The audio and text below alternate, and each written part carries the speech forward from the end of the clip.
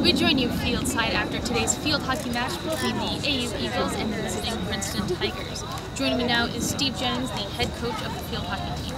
So, Coach, what were we expecting from the Princeton Tigers coming into today's game? We're expecting a very skilled team with a lot of speed and a very disciplined side that is great at doing a lot of attacking motion. So we definitely were expecting the best, and I think that they proved that they're a very great team.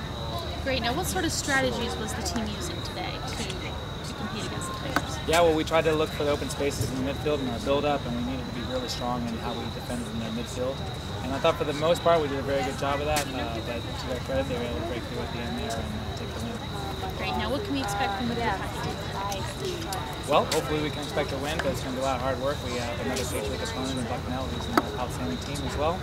And so we're going to have to play really hard and get back to business. Great. Thank you so much. Thank you.